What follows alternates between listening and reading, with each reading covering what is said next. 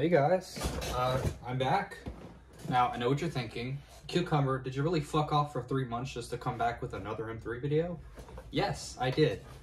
But this is not the average M3 video. I'm not going to go over the history because I've already done that. Although, I do need to remake that video, but that'll be later. Today, I actually have something I've been looking for a while. Is actually a size large M3-10A1-6 Army Lightweight Service Mask. You can see in the background I have my size universal. It may look a little different from last time because I actually swapped out the hose that was on it. Originally this had a neoprene M3 hose that was really deformed, so I took a natural rubber M3 hose off of another mask and just swapped the hoses so I could have a good example. So yeah, let's just get right into it. Actually, I found this in a listing on eBay. It was supposed to come with an M7 carrier. Originally, this was in terrible condition. Another story of me restoring the mask again, just like with the M4 lightweight.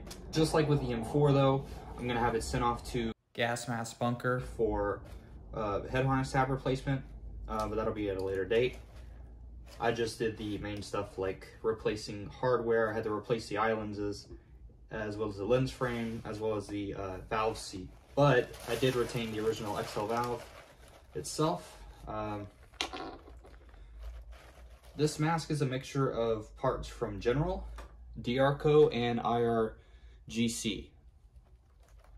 If I remember correctly, IRGC is...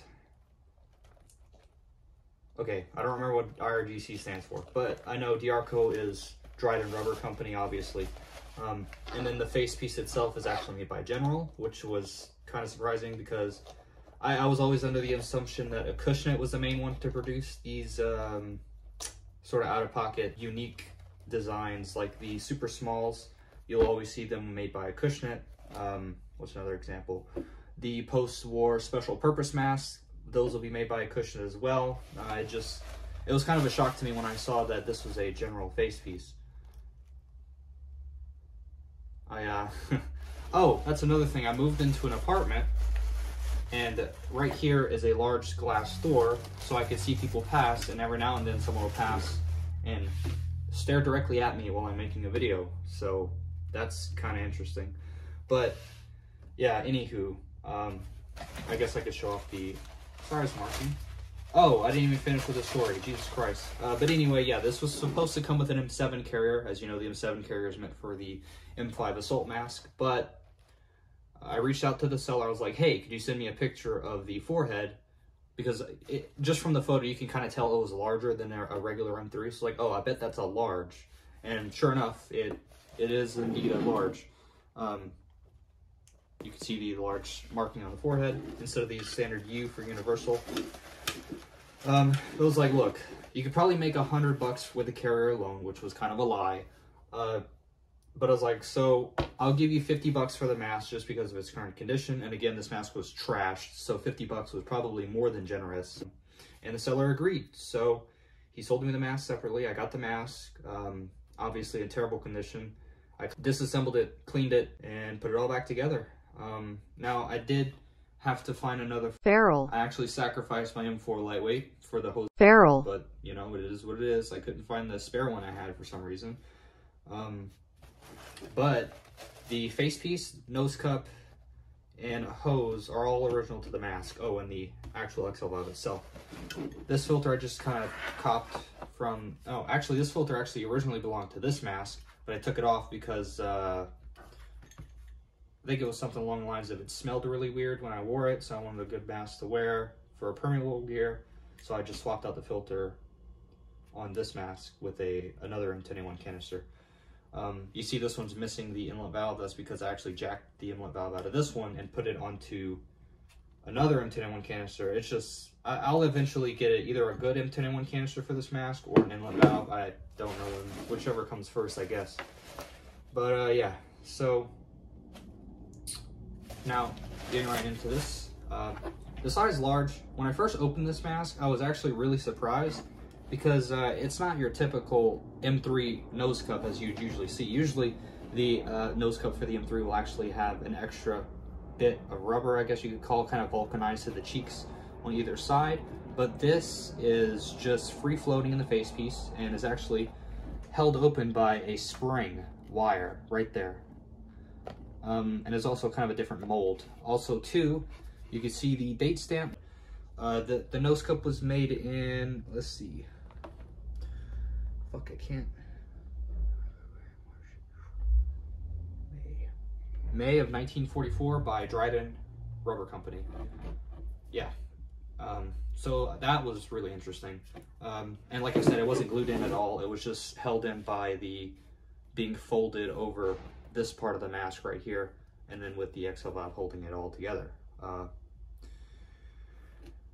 Now, another thing that I could add to is this is basically, you notice how the general face pieces has this, the mold seam where the injection mold actually like comes together to form the mask. You can see it has that sort of circular thing around the eye lenses. That stays the same on universal mask.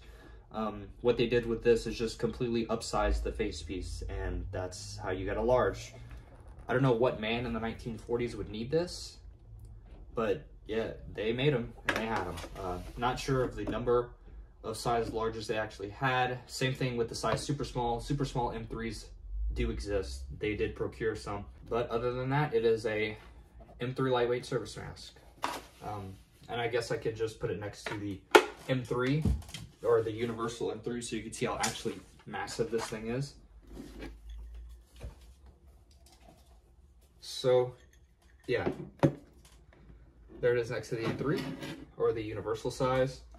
I do want to get a size super small just to complete the set, but those are probably just as hard to find as the size large. So just something else to add to the sizing of the M3 lightweight, and this also carried over with the M4. I completely forgot to mention that. There were also size large M4s during the war, as well as size super small M4s during the Second World War.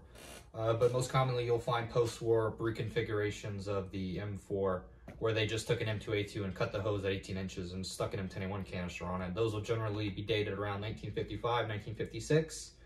But, oh, same thing with the large M4s. I found an example of a large M4 that was basically, it had the same thing happen to it, where they just, it was probably in a, okay, this is where it gets kind of blurry, because it's unclear if they actually made size large M2A2s specifically. I'm not going to get into it, but I believe that size large M2A2s did exist because the size super small M2A2 definitely existed. So size large M4s exist as well as super small. Now, with the M3 and the M4, there are also sub-sizes of the size universal. I don't know when they started doing this, but around late World War II, the different manufacturers, as you may know, resulted in a bunch of different styles of face pieces. The best way I can explain this is different brands of jeans. You know, you might fit 32 by 34 in a Levi, but a 30 by 34 in Polo or some dumb shit like that. I don't know. But you get what I'm saying. The different brands sort of had a different size, and that was the same thing. You got a Cushnet, General, Goodyear, Firestone, IRGC, Sun Rubber Company. I think they made M3s as well. You get the point. There are many different manufacturers resulting in many different variations on the face piece, which resulted, of course, in slight differences in how the face pieces actually fit a person. Now, the earliest I have found in a document stating the different face piece sizes was actually in a 1946 manual. Now, I didn't look into this as heavily as I probably should have, but they mentioned that the slight differences in manufacturers and face pieces resulted in either upsized or downsized mask. Now, with the downsized universal mask, what they would do is they would stamp after the fact, after the whole molding process, they actually manually stamped an S right next to the universal, which stood for small universal. Same thing with the upsized, except it was stamped with an L for large universal. Same thing was done to the M4. So not only did you have the main sizes, you had size super small, size universal, and size large, you also had the sub-sizes of the universal size. So small universal, universal, and then large universal.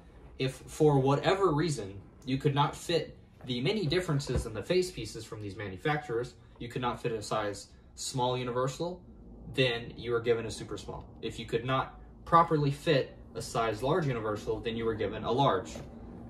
And there you go. I'll see you guys later. I hope you guys enjoyed.